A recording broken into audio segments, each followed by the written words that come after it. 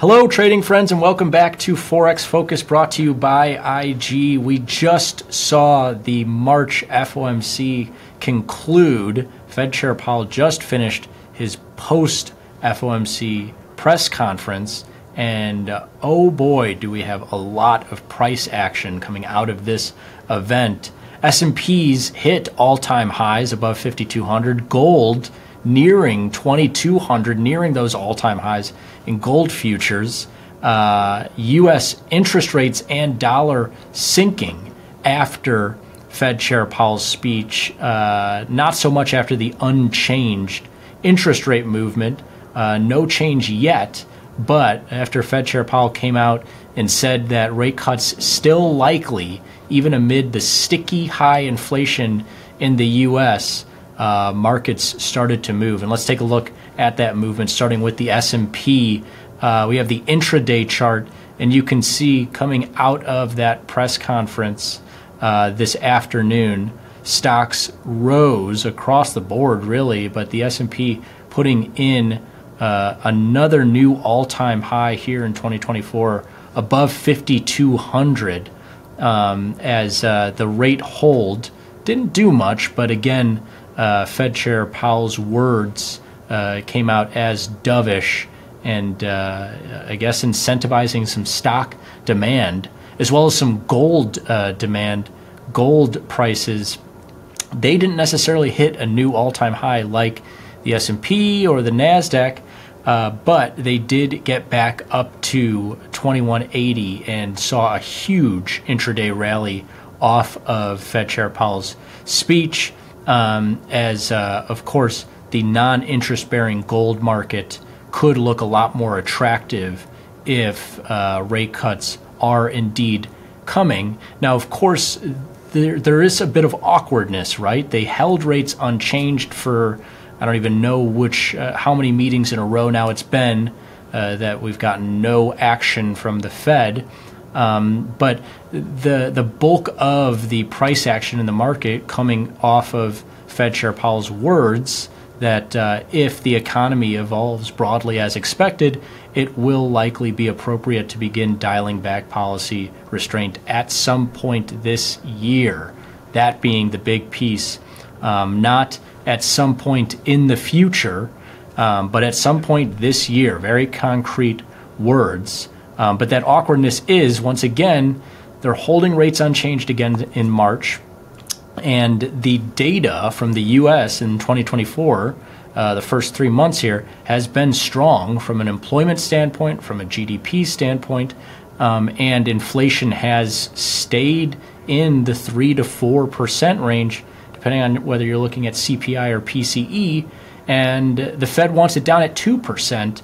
And so, of course, Fed Chair Powell has probably more information on the U.S. economy than anyone in the world, maybe. And so if he is confident that rates will come lower at some point this year, then I guess the market interpreting that as being enough, even though the inflation data isn't quite there, because you're seeing here from Fed funds futures, we get the projections on where interest rates will be at future Fed meetings.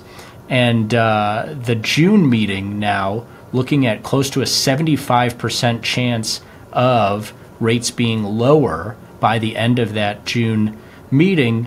And this was closer to 50-50 just a few hours ago going into Fed Chair Powell's speech, at which point he said again that rates likely to get lower at some point this year. And so everybody's eyeing June as the first rate cut. We'll see. Those odds will likely fluctuate in one direction or another, or both, in the lead up to June.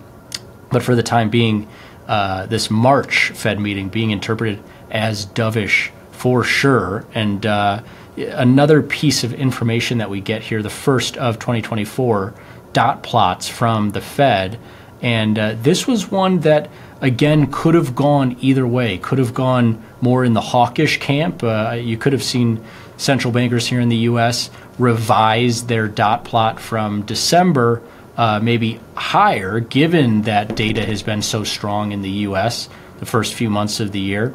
But this was interpreted again as another dovish piece, given that the consensus is still 3 rate cuts in 2024, and that's what it was back in December of 2023 before we saw a little bit of resurgence in inflation and employment data in the U.S. that kind of shook people and sent U.S. interest rates in dollars higher in the first couple of months of this year. And so consensus still around 75 basis points lower here in 2024. Looking to the outer years of the projection, anywhere between 3 and 4% in 25 and 26. And in the longer run, it looks like most central bankers want the overnight interest rate in the U.S. Around 2.5% if they can dial inflation into 2% or lower. They think that that'll be a good middle ground in the longer run. But let's finish by taking a look at U.S. dollars as weakening pretty much across the board here for this U.S. dollar on, again, an unchanged interest rate, but news, a confirmation again from Powell that he still sees rate cuts coming in the U.S., and that being interpreted as a dovish Fed meeting for March. Euro back above 109. Aussie bouncing back about 40 pips by the time we took this screen grab of the IG platform. Pound also moving higher. Canadian dollar getting back some of what was lost in the last couple of days.